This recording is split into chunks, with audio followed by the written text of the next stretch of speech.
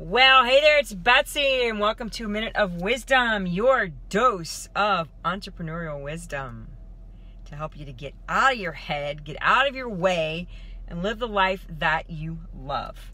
Happy Hump Day, guys. Hope everybody's day has gotten off to an amazing start so far. I would love to know where you guys are. Please drop in the comments where you're coming in from.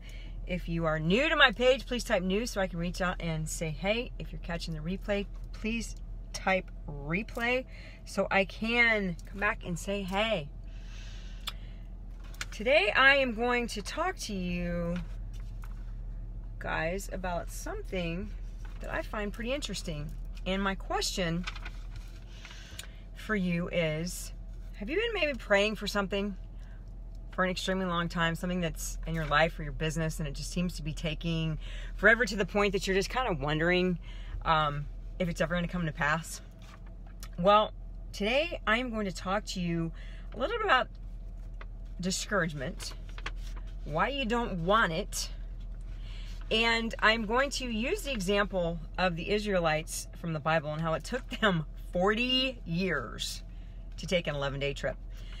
You think you've been waiting a long time, huh?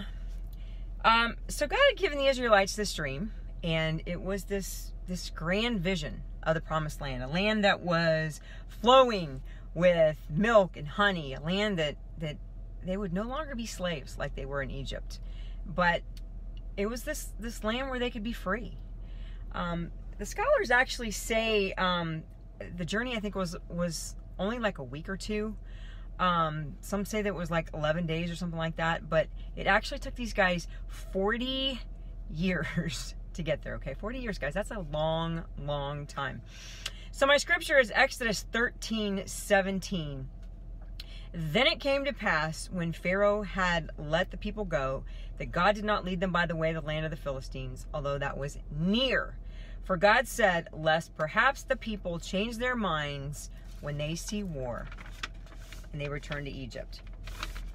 So basically, it was God's choice not to take the short route.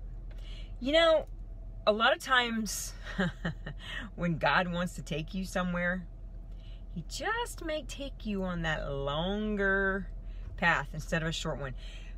But the reason that He does it is sometimes He needs to prepare us, okay? You see, the Israelites had been slaves for as long as they could remember. They were slaves. They had not seen it, and they didn't understand the concept of war, okay? They had just been doing what they were told to do every day as slaves. So God had to prepare them for all of the battles that they were going to face. Because let's face it, guys, every dream has its difficulties. And God uses all of these delays to get us ready for all the difficult times that we're going to face during the course of our journey. Because I think we all know that it's not a straight path. There's this, bumpy, crazy road to get where we need to go. But the delays are not designed to take us out. By no means, actually. They're designed to strengthen our faith and to make us stronger. You see, God can also use delays to test our hearts towards Him. And what I mean by that is that sometimes He needs to see just exactly how we're going to respond under pressure when things get really, really difficult, to see if we're going to trust Him or to blame Him and to quit and to give up. Sometimes more than anything, God needs to get Egypt out of us, okay? More than He needs to get us out of Egypt. God could very easily have brought the Israelites out overnight, but then that slave mentality would have still been ingrained inside of them. You see, all of us have beliefs.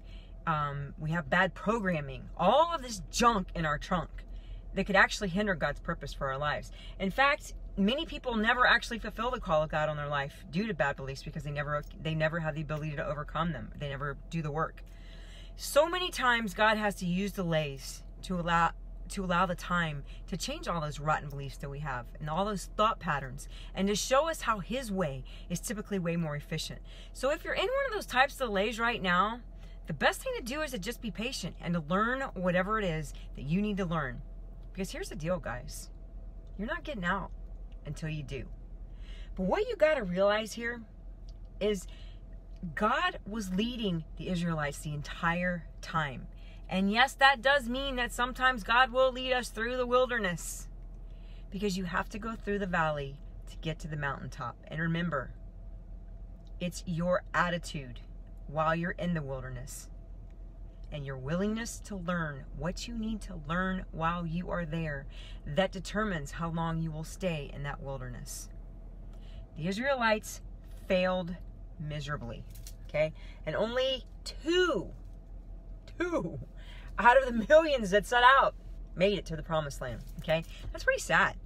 So remember, guys, when you're experiencing these delays in your life, make sure that you're allowing God to change what needs to be changed, to heal what needs to be healed, so that you don't miss out on your promised land. So guys, I hope this was helpful information for you, and if it was, I'd appreciate it if you'd share it with somebody that you think might benefit. Please know that I'm here for you if you have mindset issues, if you have anything that you need prayer for.